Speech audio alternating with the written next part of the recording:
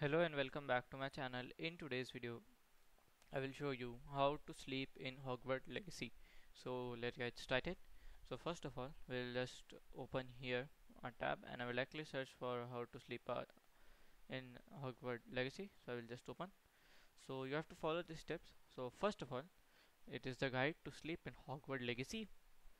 So here you have to, first of all you have to come to this place. You can see at this. Okay, so this is the vast common rooms in the dormitories of the player to explore, but it does not include the ability to actual sleep in your own bed as per C.